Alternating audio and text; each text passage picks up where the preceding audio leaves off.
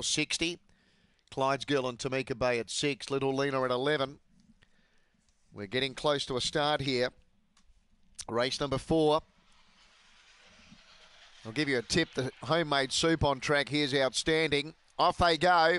And Clydesdale began well from the inside, but out wide on the track, getting across to find the front was Saucy Sav. Following it over, Little Lena went to second, going to third, Tamika Bay. Hopsing next, Clydesdale got shuffled out of it. Last of all, Maxim and Lisa. Saucy Sav led, running up to the bend, giving chase to Tamika Bay. And further back, Little Lena and Clydesdale, but it's Saucy Sav home.